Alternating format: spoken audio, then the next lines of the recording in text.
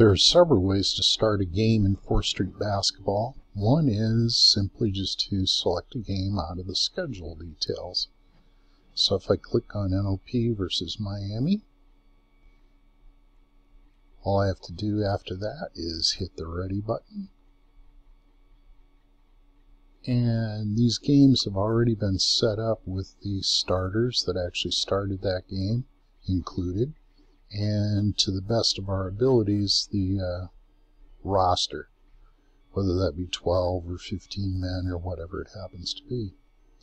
Once you're to this point, you can go ahead and view what the starting lineups will be for both the visitor and the home team. And then you can go ahead and select what style of play you would like. So there is a normal. Helper means that you would manually, so to speak, roll the dice. Autoplay simply plays the game out in its entirety automatically, so it takes about 15 seconds. Run schedule means you're going to start with this game and play through the playthrough date, which I'll show you again here in a little bit. And finally, another option is a board game option, where you play the board game and simply input the statistics as you go.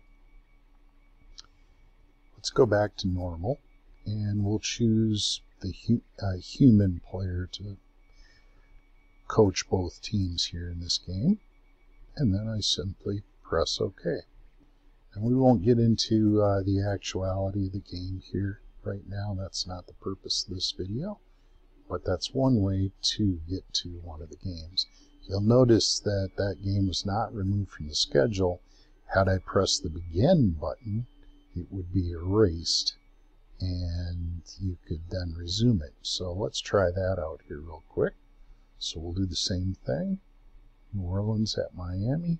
Set it up normal, human versus human. Go ahead and hit OK, and we'll begin the game. Alright, so we've got that going. We'll just play through a setup play or two here, see what happens, and then I'm going to leave. Okay, now I get back to the main screen, home screen, and you'll notice that that's unchecked. On the other hand, there is no score here, and that's simply because this game is not played to its entirety, so it has not been compiled. It is, however, resumable. If you hit resume, that's the only file showing up here because that's the only one I've played so far. If I go ahead and open that file, it brings me right back to where I was, Rebound by Bledsoe.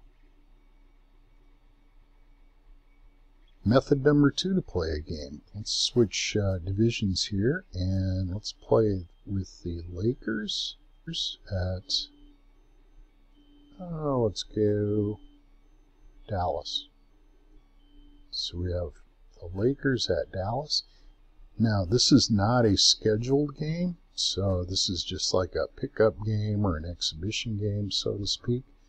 I'm going to hit ready.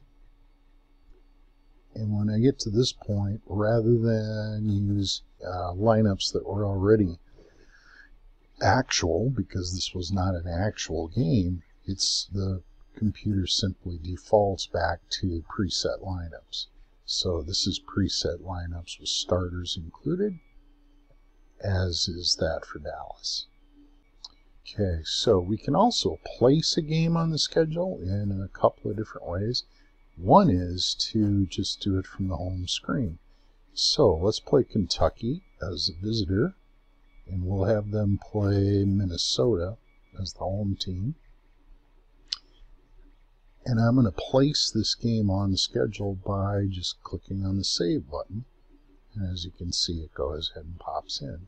If I want to play that game now, I just select that button from the schedule details, hit ready, and it starts up in the same manner as the other one. I can also go to the schedule editor and do the same thing here. So let's put New York against Michigan. So click on New York, select them as visitor, Michigan as the home team. Once I hit this, that will go ahead and add that to the schedule. And oh, by the way, it also displays over here kind of a pocket schedule, if you will, for the league. Once I go back, I can select that game and go ahead and play it. Now, if we go back to an actual league here, let's go back to the schedule.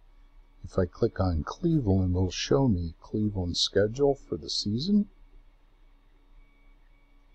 Here's Detroit's, etc. If I want to see the entire league, I can just click on this and it'll show me a complete calendar for the entire league. Now that option also will display what the scores are as long as those games have GameStat files remaining. So if you don't delete the GameStat files, you can see those scores.